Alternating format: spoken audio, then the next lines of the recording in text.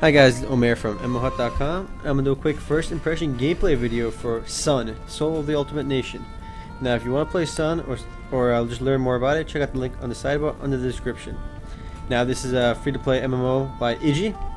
It's incredibly fun, and here we go. I have a level 12 character over here, level 12 Valkyrie, but I'm going to go ahead and make a new character right now. You can tell right away that the musical score is quite good, and the graphics are actually really good as well. Go to create character. Whoa. They changed the create character screen since I last played. Let's say I click this guy. Berserker. Alright, now the classes in this game are gender locked, so if you want to play a Berserker, you gotta play male. She's probably a mage. Elementalist, yeah. She's pretty cute. In fact, I really like. Let's see what this guy is. Dragon Knight. Yeah, there's only 4 starting classes right now, and this is the Valkyrie. Let's I kind of want to play a warrior, but I want to be the elementalist as well. She looks awesome. You know what? We're going to go with the elementalist. I don't mind being a female, especially when the graphics are this good. I don't mind having some eye candy to look at while I play my MMORPG. That's really the argument for playing female characters as well. People like to say that if they're playing an MMORPG for hours on end, they might as well look at a female avatar than a male avatar. Anyway, I don't have to look at this. Let's look at my customization options, my hairstyles. I like the default. Ooh, this one's pretty good too. Looks elegant. So there's a fair amount of customization. And height is in meters. Let's go short. Costume. There's only one type of costume. A few staffs. I'm gonna leave the default. Yeah, it really doesn't matter what you pick on his armor stats because you can't see the actual character over here. Anyway, let's just jump right to the game. Let's get in here. Create. Yeah, it's kind of lame that the characters are gender locked though.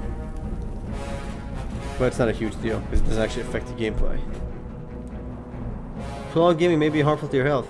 Now look, this game has absolutely gorgeous graphics. Some of the best graphics I've seen in a free-to-play game. My character looks hot. My character's pretty hot. Anyway, Ignis over here is giving me some tutorial information. I am in the tutorial area right now, unfortunately. And the interface is really nice. At least the map is. I'm not a fan of this hotkey area down here. Even this over here looks a little bit old. My character screen looks kind of old and meh. But this map is awesome. You click M twice to load up the big map over here. Where you can see quests and NPCs. They're clearly marked for the item shops. And if you click M again, it just brings a transparent screen. Kind of like in Diablo 2 when you click tab.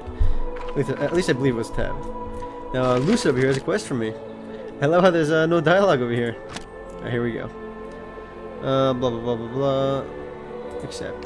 This game is by Websden actually. I think it's the same guys that made Arcelor, but I'm not 100% sure. Yeah, his quest was to talk to this guy right next to him. Awesome.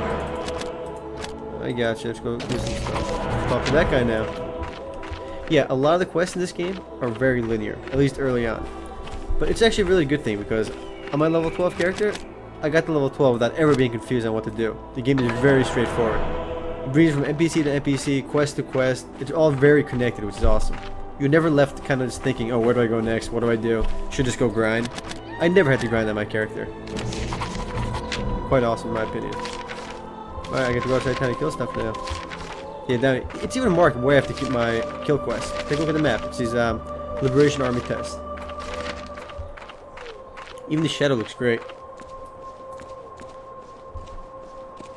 I kill some of these dudes over here now. Let's see if I can use my fireball or something. No, I'm gonna go punch this guy. Maybe punching's not a good idea. Yeah, I should put my staff here.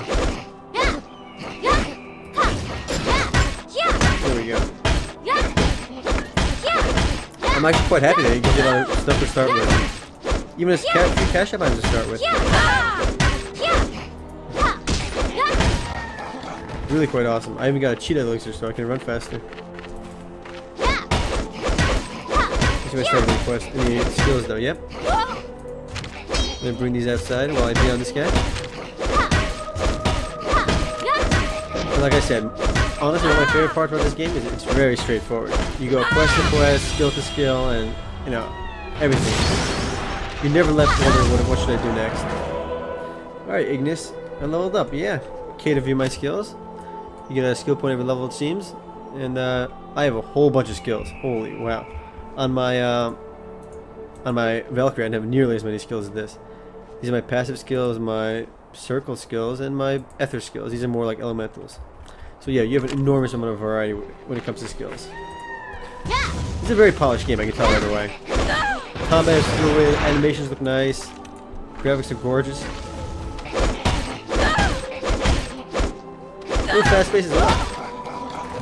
And what's even better is a lot of the instances aren't really like late game instances either. I remember when I finished the tutorial area, there's an instance right outside the beginning area. You can just start doing it at level 10. And it's really nice because most games don't give you that dungeon feel to it until later on. I have to go back to town and hand in my quest. It's marked on my radar as well. Kind of wish I finished this tutorial area beforehand. But it's kind of like Guild Wars, because when you finish the tutorial area, it's all burnt down and on fire. So spoilers on that. It's not really a big deal though, because you won't be coming back here. What's up, Udo? And you get to pick your equipment. I will obviously pick the talc armor because I'm an elementalist. In this game, all elementalists are female. I like when I jump, my skirt just kind of goes up. Let's go see that in action. Kind of silly, but it doesn't really matter. I really should have gotten that second quest, so I'm just going to get that real quick. I was too busy being perverted. It does tell you how much experience you gain after every monster, too. I do want to say, though, I've been playing this before. I've played this before. It's really one of the better free-to-play MMORPGs out there. It's more polished, a lot more content, more variety, great graphics, and really excellent gameplay. It's very straightforward. This is a game that you should definitely try out. Although it's not too unique, it's really a cookie-cutter fantasy MMORPG, but it's very well done. Where do I go now? Low-quality leather I need to find. Where can I find some low-quality leather? I guess I have to kill those dudes. Well, I'm going to kill a few more of the dudes and get some low-quality leather. Let's see my stats, which I get. Can I boost my magic? No. Alright, I can boost my stats into intelligence. Bam, bam, bam. And what's really nice though is even if you screw up your skills over here, you can reset every once in a while, and it doesn't really cost any money to reset either. Ice deck. Experience rate is pretty fast-paced early on as you see me leveling up. I filled having 10 of these bars over here first. It goes pretty fast early, but slows down significantly later.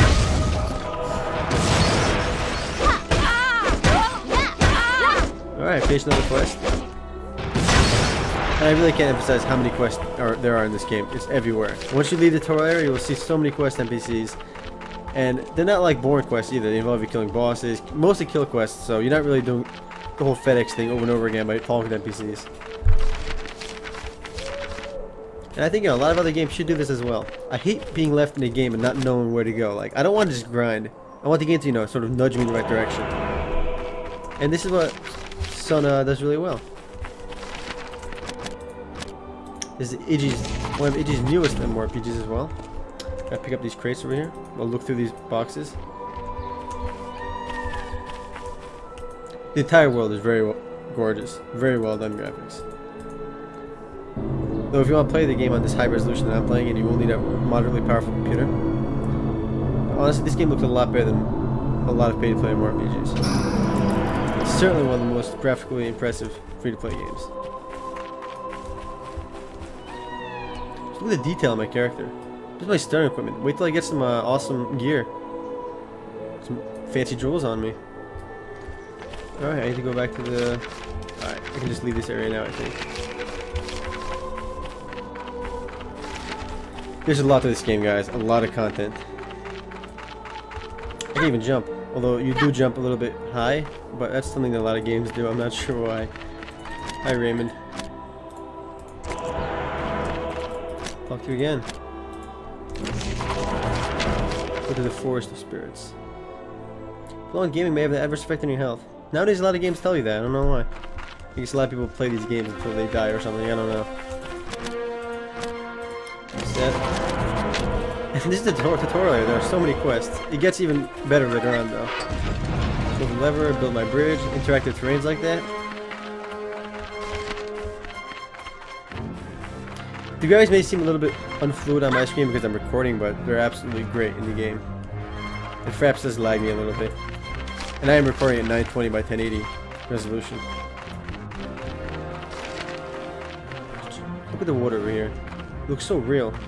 Not real, really mystical and fantasy-like. Do one of these beast-man stickers, and I'm gonna call it because I can't record past 10 minutes, unfortunately. Thanks, Ignis. Ignis guides you through the beginning area over here. Anyway, guys, if you want to learn more about Sun, or play it yourself, which I strongly recommend you do, check out the link on the right sidebar under the description. Later, guys. I'll end this video with me twirling my hair.